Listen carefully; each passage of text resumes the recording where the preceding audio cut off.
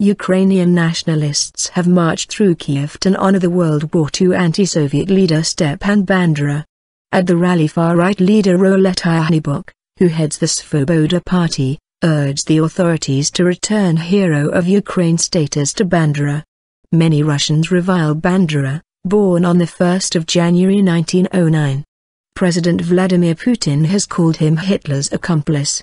Russia says it supports separatists in eastern Ukraine because of a neo-Nazi threat to ethnic Russians. Marchers carried the nationalist flags of Svoboda and the Right Sector, both movements which helped to topple ex-President Viktor Yanukovych last February, who was an ally of Moscow. Some marchers also wore World War II nationalist uniforms. Turnout at the rally was estimated at 2,500.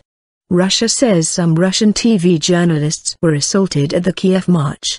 2 women reporters with the pro-Kremlin TV channel Life News were attacked by masked assailants, who smashed their camera and stole a mobile phone, the Russian Foreign Ministry said. This is the latest glaring instance of the media being persecuted in Ukraine for doing their job, ministry spokeswoman Maria Zakharova said.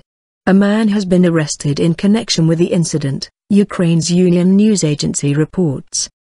Bandera is a controversial figure in Ukraine. His hero status was revoked by Mr. Yanukovych. Despite leading anti-Soviet resistance fighters, Bandera was arrested and jailed by the Nazis during the war. He was assassinated by a Soviet KGB agent in Munich in 1959.